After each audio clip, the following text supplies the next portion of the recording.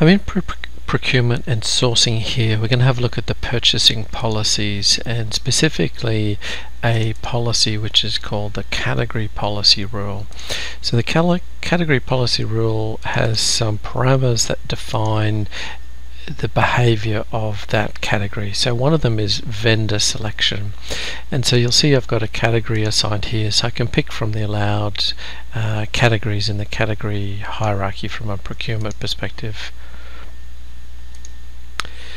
And so we have a few different options in terms of like vendor selection, whether we show a questionnaire, category matching, receiver requirements, deduction requirements, accrue, purchase on expense. But specifically, let's have a look at the behavior of this one, vendor selection. Now I have a few different options. I can allow the user to select only vendors that are preferred. Vendors that are preferred or approved, don't allow them to select any vendor, or allow all vendors. So that would be a choice. If you're trying to restrict who can buy something in this category from specific vendors from a procurement control perspective, then you could select this option. So let's have a look. So the first two options, which is preferred and approved, I'm going to set that on here. So I'll close this out. Now you set the approved and preferred on the procurement category. So I'm going to go into procurement and sourcing setup and the procurement categories. So I'm going to come down to my cleaning category here, and if we have a look, we have vendors. So under the vendor tab, you'll see that we have 3 different vendors listed here, and then we can nominate a vendor status. Are they approved or are they preferred? So this is just a drop down to say approved or preferred. So that's what we've got. So 3 different vendors specified here on that particular procurement category. So let's go and have a look at a purchase requisition and see how this comes into effect. So I'm going to say this is my purchase rec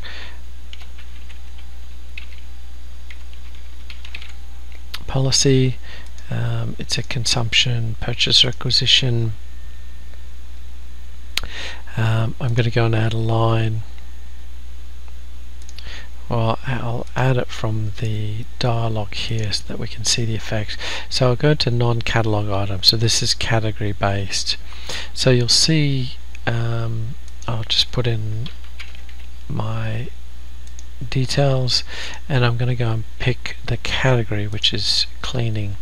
And so if I drop this down, then the 3 vendors that I've got here are those preferred and approved.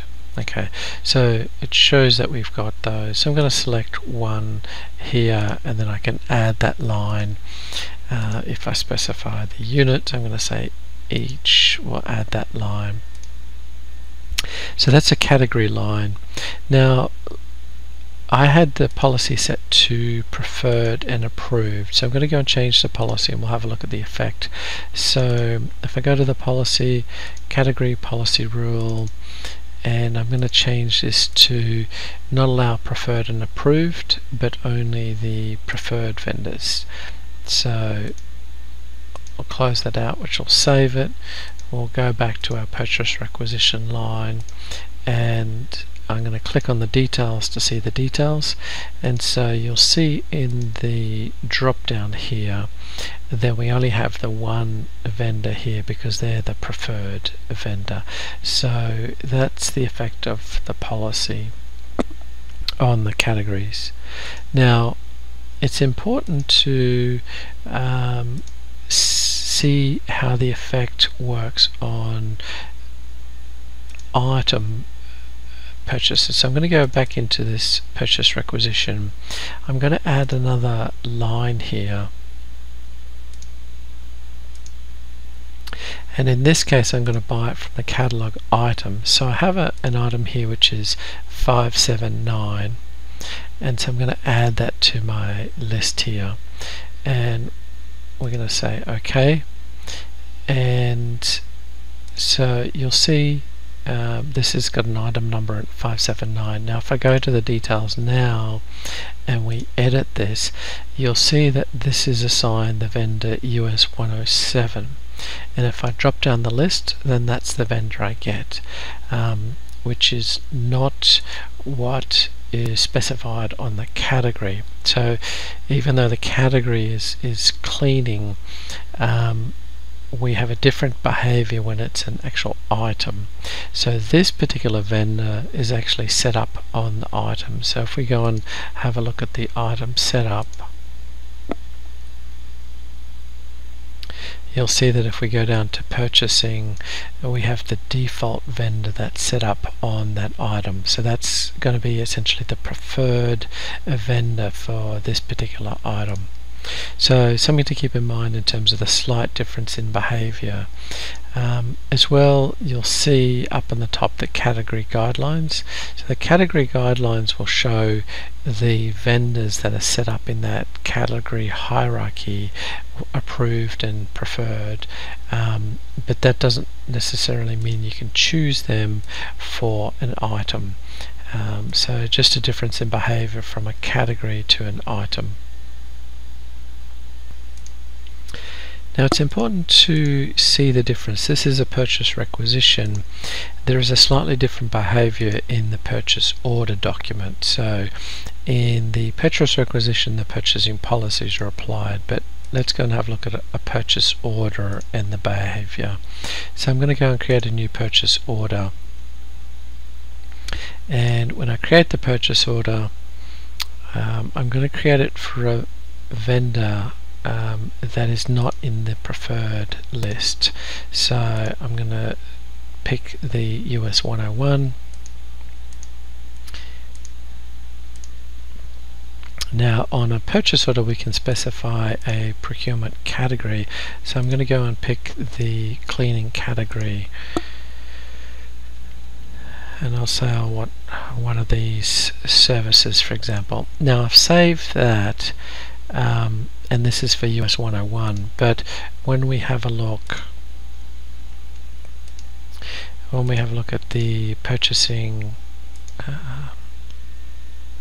procurement category setup, the policies enforced for preferred, but you'll see that the US 101 is not one of these preferred vendors, so the purchasing policy doesn't take effect on the purchase line. So keep that in mind in terms of if you're using this, maybe there's some additional validation you want to put on this. Now I'm going to add another line here, and I'm going to choose that same item that we did before on the requisition, but you'll see in this case we'll get an error or a warning message. It says vendor code US 101 is not authorized for this product. This is a different approval mechanism. So I'm going to go to the setup of the item. So this is my released item, so the 579. If I go up to purchase, you'll see that I have approved vendors. So this is a different approval mechanism to the category based approved vendors. So if I go to setup here, you'll see that I have an approved vendor which is US 106, and so this approval mechanism doesn't apply to the purchase requisition, only to the purchase order. So that's something to keep in mind in terms of the differences of these approvals and the difference between the requisition and the purchase order. Now this vendor approved is triggered based on the approved vendor check, and so you'll see I've got a warning specified here. So it's on the item, it's as well defaulted from the item model group as an initial default, so you could set that up for a group which is the on the item model group. So that's a quick run through of some of the behavior specifically on preferred vendors and the relationship to the purchasing policy, and specifically the purchasing policy which is category policy rule.